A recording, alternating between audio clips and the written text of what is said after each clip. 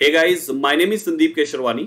जैसा कि आप देख रहे हैं एसबीआई पीओ की वैकेंसी आई है और हर किसी में एक्साइटमेंट है इस समय एसबीआई पीओ की प्रिपरेशन करने का। बहुत सारे स्टूडेंट्स होंगे जिनके मन में सवाल होगा कि कहीं कोई गलत डिसीजन ना हो जाए किसी जगह पर क्लासेस करने का।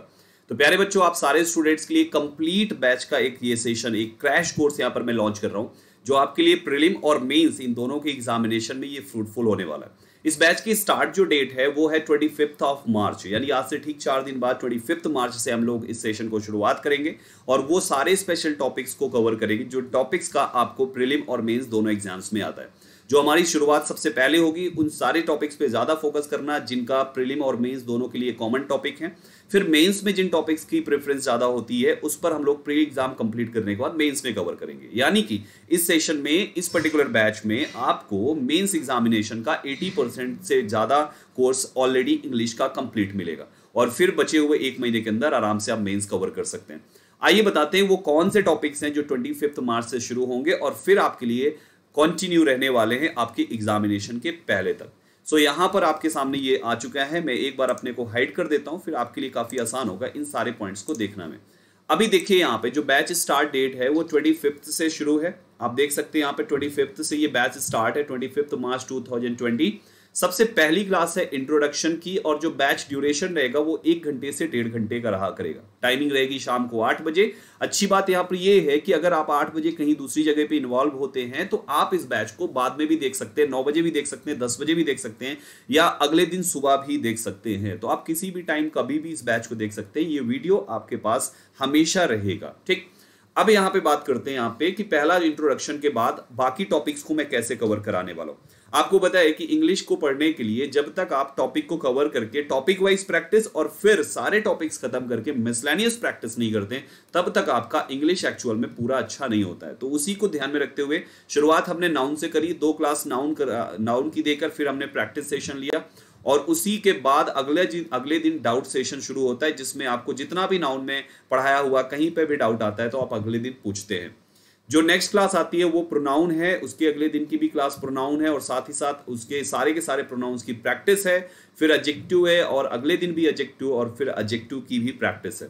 फिर जो इन 4 क्लासेस को कंप्लीट करने के बाद अगेन सेकंड डाउट सेशन आता है जिसमें आप अपने प्रोनाउन एंड एडजेक्टिव से रिलेटेड जितने भी क्वेश्चंस एंड क्वेरीज हैं वो सारे के सारे हमसे पूछ सकते हैं। 1 से 1.5 घंटे के सेशन में आपका कोई भी डाउट नहीं रह जाता है। फिर उसके बाद नेक्स्ट क्लास आपकी टेंस पे होती है और अगली क्लास टेंस के साथ उसकी प्रैक्टिस पे होती है। हमने एक बात का खास ध्यान दिया है कि हर एक टॉपिक पर एटलीस्ट 2 क्लासेस दी है। जब अगर लगता है कि यहाँ पर 2 क्लासेस 1 से 1.5 घंटे के बाद भी कुछ एक्स्ट्रा होता है तो हम इन आवर्स को बढ़ा देंगे। हो सकता है किसी दिन 1.5 घंटे की जगह 2 घंटे भी हम क्लास ले लें, लेकिन आपका कोई भी टॉपिक छूटेगा नहीं यहाँ पे। फिर आपका कंडीशनल सेंटेंस आता है और उसकी प्रैक्टिस करा के अगले दिन पूरा का पूरा डाउट सेशन लिया जाता है जिसमें टेंस और कंडीशनल की पूरी प्रॉब्लम जड़ से खत्म हो जाती है। नेक्स्ट आपके सामने आता है फिर 13 अप्रैल हम पहुंच चुके हैं, वर्ब कराते हैं। फिर नेक्स्ट डे भी वर्ब होता है और वर्ब पर बेस्ड प्रैक्टिस सेशन होता है। एडवर्ब होता है, नेक्स्ट डे भी एडवर्ब होता है, फिर एडवर्ब बेस्ड प्रैक्टिस सेशन होता है और इन 4 क्लासेस का फिर डाउट सेशन लेते हैं। जितने भी डाउट्स होते हैं वो सब का सब इसमें क्लियर करते हैं।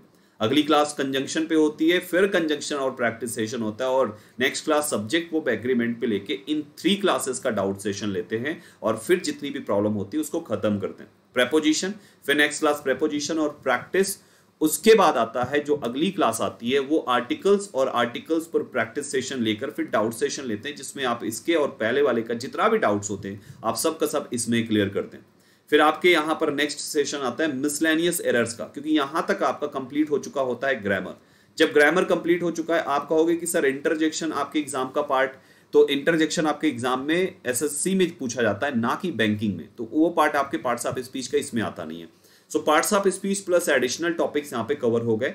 अब आ जाते हैं प्रैक्टिस सेशन में जिसमें हम मिसलेनियस एरर्स कराने के बाद न्यू पैटर्न की भी एरर अगले दिन कराते हैं। क्लोज टेस्ट कराने के बाद हम न्यू पैटर्न का भी क्लोज टेस्ट कराते हैं और फिर इन 4 क्लास का डाउट सेशन लेंगे जो आप सभी स्टूडेंट्स के लिए कहीं से भी कुछ भी प्रॉब्लम होगी उसको जड़ से खत्म करेगा। आप इस प्रकार से जब एक एक टॉपिक को एक अच्छे तरीके से सीखते जाएंगे हमारे साइड से, फिर सेल्फ स्टडी करेंगे, जो डाउट्स आएंगे उसको दूर करते जाएंगे, तो आपके लिए यहाँ पर चीजों को समझ के उसको शॉर्ट आउट करना और एग्जाम में अच्छा परफॉर्म करना आसान होगा। फिर रीअरेंजमेंट होगा, न्यू पैटर्न का रीअरेंजमेंट होगा, एडवांस मिस स्पेल्ड के क्वेश्चंस होंगे और फिर इन तीनों सेशन का डाउट सेशन होगा। आपके दिमाग में एक सवाल आ रहा होगा कि सर अगर किसी पुराने टॉपिक का डाउट सेशन आ जाता है तो क्या हम उसका पूछ सकते हैं? ऑफ कोर्स पूछ सकते हैं। मान लीजिए आप यहां पर ये क्लास चल रही है और आपके मन में डाउट आ गया है आर्टिकल्स का, आपने सेशन सॉल्व किया, आर्टिकल्स का डाउट आ गया, तो आर्टिकल्स का आप पूछ सकते हैं, यहां पे कोई इश्यू नहीं है। मतलब आप जो भी डाउट्स आपको किसी भी नाउन का डाउट आ गया 8वें सेशन पे, यहाँ पे डाउट सेशन में आप उसका पूछ लीजिए, कोई टेंशन की बात नहीं, आपका कोई लॉस नहीं होगा। तो डेली बेसिस पे आप 1 से 1.5 घंटे ऐसे ऐसे क्लासेस आप करते हैं। तो ये अभी हमने बताया कि ये 8वां डाउट सेशन आपका 14 मई 2020 को हुआ। फिर अगली जो क्लास हुई कॉम्प्रहेंशन के 2 क्लास हमने लिया 1.5 घंटे के, एक से 1.5 घंटे के। सो यहाँ पर आपका कॉम्प्रहेंशन की पूरी प्रॉब्लम खत्म होती है। सेंटेंस इंप्रूवमेंट लेकर फिर इन 3 क्लासेस का आपको डाउट सेशन दे दिया। फिर इसके बाद आता है कुछ नया पैटर्न की चीजें, जैसे एक वर्ड को 3 डिफरेंट सेंटेंसेस में यूज करके कैसे उसमें से करेक्ट वाला पार्ट है उसको फाइंड करना। इस पर बहुत सारे क्वेश्चंस आते हैं, 5 मार्क्स का यहां से नंबर मिल जाता है, पूछा ही जाता है। ये मैच द कॉलम आजकल बहुत ट्रेंडिंग है, फिल इन द ब्लैंक बहुत ट्रेंडिंग है। इन तीनों टॉपिक्स को करा के इनके डाउट सेशन लिया और डाउट सेशन में भी हम क्वेश्चंस को आप सभी से डिस्कस करते हैं। ये मत सोचिए कि डाउट सेशन में केवल आप पूछते हैं, हम नहीं अपने साइड से। जब आपकी तरफ से क्वेश्चंस नहीं आते तो हम अपने साइड से ऐड कर देते हैं क्वेश्चंस, तो वहां पे बहुत सारे सवालों का डिस्कशन उस दिन भी हो जाता है।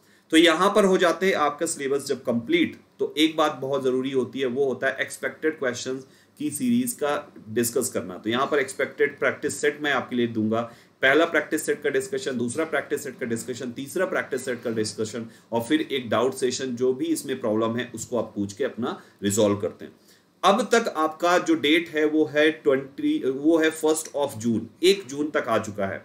अब आपके एग्जाम की डेट मान लीजिए आपका जो पेपर आता है वो 1 जून के बाद का होता है। जैसे फॉर एग्जांपल आपका पेपर है 10 जून को, 10 जून को, तो बचे हुए हैं बीच के 9 डेज। इन 9 डेज हम क्या करेंगे, आपके लिए एक्सपेक्टेड जो प्रैक्टिस सेट 3 है इसको आगे बढ़ाते चले जाएंगे। ये 4th ही आएगा, फिर 5th आएगा, 6th आएगा, 7th आएगा, 8th आएगा, 9th आएगा। मतलब ये बढ़ता चला जाएगा डेली बेसिस पे। क्यों? क्योंकि हमें पता है कि उस समय आपको हमारी बहुत जरूरत है। आपको जरूरत है हमारे साथ प्रैक्टिस सेशन को सॉल्व करने की, आपको जरूरत है हमारे द्वारा आपको एक्सपेक्टेड क्वेश्चंस को पाने की। तो हम इस सीरीज को कंटिन्यू रखेंगे, जैसे जैसे एग्जाम की डेट जो होगी उसके अकॉर्डिंग आपके साथ हम बने रहेंगे आपके एग्जाम तक, आपके सिलेक्शन तक। तो ये है कंप्लीट बैच और एक्चुअल में आपको भी पता है कि यही तरीका है, ऐसे ही अगर आप पढ़ेंगे तभी आपको वहां पर सिलेक्शन मिलेगा। क्यों? क्योंकि कोई भी टॉपिक छूट गया तो आपके सिलेक्शन पे कहीं ना कहीं कोई दूसरा हाथ मारेगा और वो आपसे आगे निकल जाएगा, जो इन सारे टॉपिक्स को पढ़ चुका होगा या हमारे साथ प्रैक्टिस कर रहा होगा। तो आई होप गाइस आप सारे लोग को समझ में आ चुका होगा कि आखिर इन सेशंस में कैसे आपको प्रैक्टिस करनी है। एक और स्पेशल बात मैं आपको बता देता हूं, मैं विजिबल हो जाऊं आपको। फिर उसके बाद एक और स्पेशल सी बात वो ये है कि अभी ये आपने इंग्लिश का सब्सक्रिप्शन लिया, इसके साथ कुछ सब्जेक्ट्स ऑलरेडी इंक्लूडेड होते हैं।